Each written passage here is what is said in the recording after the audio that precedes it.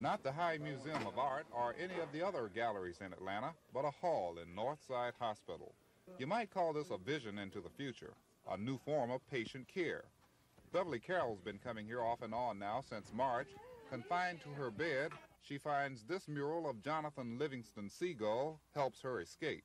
It tells you that you can be whatever you want to be if you just try hard enough to be that. These acrylic murals are the work of Atlantan John Feight. He just completed his art in 3 European hospitals and plans to work on walls in a Moscow hospital next year. Feight says no matter where he goes, he wants to bring a message. In the beginning, I painted at night and early in the morning, but now I paint in their rooms. They're there talking to me, and also in the hallways. From that, we're going to start like a self-help cancer group in January, where we're going to have a group come in and we're just going to sit down and talk. And so I'm becoming part, and the art is becoming part of each patient, and that's what art should be, is part of people. From Northside Hospital, Bob Moore, Action News.